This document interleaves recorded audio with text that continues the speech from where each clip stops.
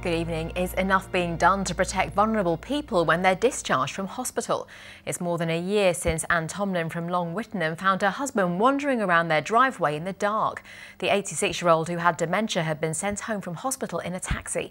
An investigation suggests the hospital did nothing wrong, but Ann disagrees. Angela Walker reports. This is where Ann Tomline found her 86-year-old husband Cyril wandering in the dark. He was partially sighted and had dementia.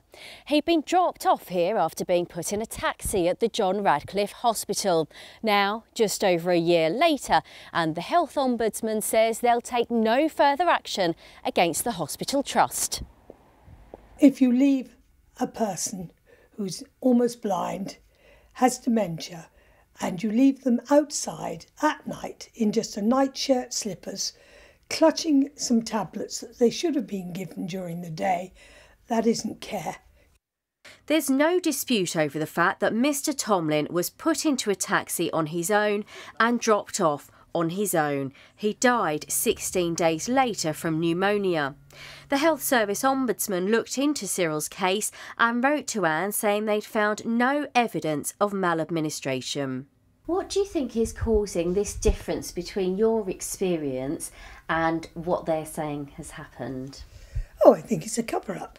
They're obviously short-staffed at times, and when this happened, they were very short-staffed. They were also short of beds.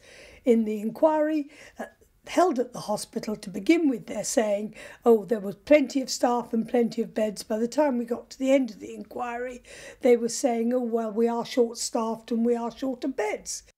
The Alzheimer's Society says what happened to Cyril Tomline is not an isolated incident. Alzheimer's Society often hears of situations like Cyril's. We know that lots of people are discharged in the middle of the night or who are sent home partly because of the level of pressure on the hospital and care system to make sure that people are discharged quickly, but also because there isn't the kind of recognition of the different things that people with dementia need.